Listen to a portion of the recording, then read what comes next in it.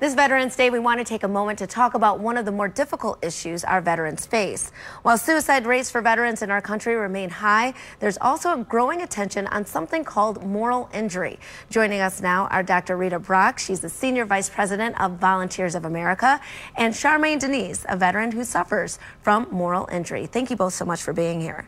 It's a pleasure to be with you. Before I met you, I didn't know what moral injury was, and I feel like a lot of our viewers don't. So talk about what it is and who exactly can suffer from it. So we're all born moral.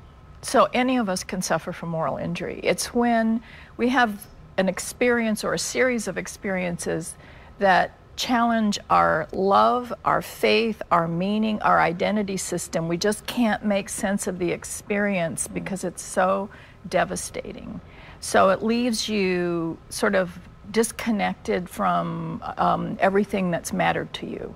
And you're trying to figure out what happened and how can you be a good person when these terrible things happened to you or you did these terrible things. Right, and this is something that our veterans go through because they see something that a lot of us don't when they go to war, when they are in active combat, and so they have to deal with these emotions afterwards, correct? Yeah, and it doesn't necessarily require combat. You can just lose a person in your unit you deeply loved, and even if you couldn't have done anything, you feel responsible that they got harmed or died, and so you can feel survivor guilt, you can feel ashamed that you didn't do more, you can feel angry. Right, there's a range of emotions. Yeah. So how does moral injury then differentiate between PTSD? What's the difference there? Well, most people define PTSD as a kind of intense fear reaction where your fear system is now overactivated, you're hypervigilant, you have flashbacks and things like that, but it's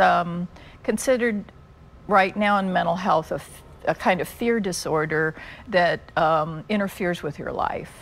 And moral injury isn't based in fear. It's really based in your moral conscience. Got it. And so Volunteers of America developed a resilience strength training, or RST. What exactly is that? It's a program to help people process their moral injuries. And because it involves your meaning system, it involves how you feel about yourself, it involves your sense that you are unworthy of love. There are all these things that happen to people with moral injury. It's a pretty complicated 60-hour process of helping people process enough that they begin to sort of feel themselves again and feel worthy. And Charmaine, I know that you went through this process. What led you to go through this training, and how are you now? So I was in a pretty hopeless place. I had exited out of the military, and I just felt stuck. I felt heavy, and I felt lost. And I couldn't make sense of it.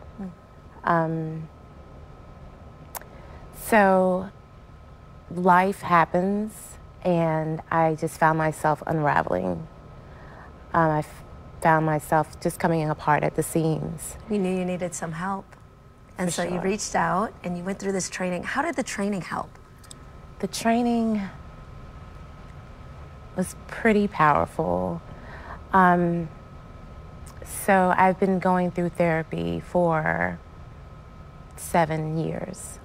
And the experience that I experienced at the resilience strength training, I hadn't experienced in all of the therapy sessions that I've been attending. Because with the resilience strength training, you're unpacking a lot of those the emotions, the despair, the hopelessness, the sadness. And I'm assuming you get sort of practical application too about how to handle those emotions, correct? Exactly. Yeah. We do spiritual practices that help people be more present in their body. Yes. Where you can then manage the pain that comes up with trauma. Yeah. But we also, because it's a group, everybody's there to support everyone else. That's what I was going to say. And there are no therapists in the room. It's all veterans.